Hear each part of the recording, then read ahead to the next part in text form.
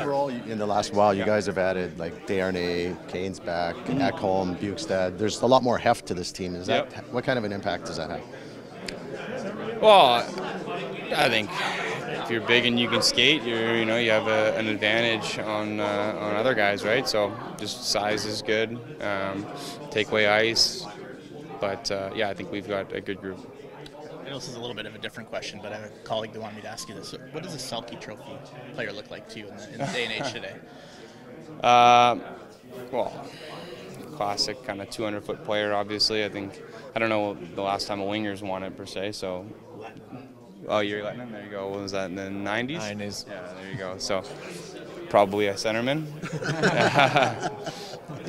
So let's go 200-foot centerman that wins faceoffs, strong defensively, is able to cover for his defense, scores more when he's on the ice than, more goals are going in on the other end than in your end.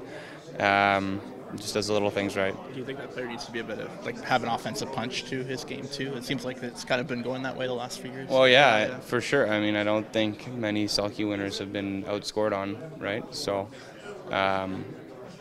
you need to have an offensive punch. You can't just, try to limit the other team and get nothing the other way. Zach, sorry for jumping in a little late, and apologies if you've been asked about this. On the latest road trip, you've had to come back from early deficits and sometimes even erasing 3 separate one-goal leads. Can you talk about your team's stick-to-itiveness and the willingness to stick to the game plan that's allowed you guys to succeed?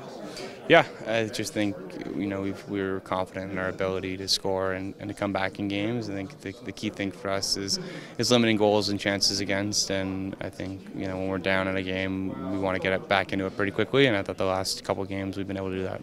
As a teammate of Stuart Skinner's, how have you seen his progression so far throughout the year? It's been awesome. Obviously, coming in as a young guy and then becoming an all-star, really. So.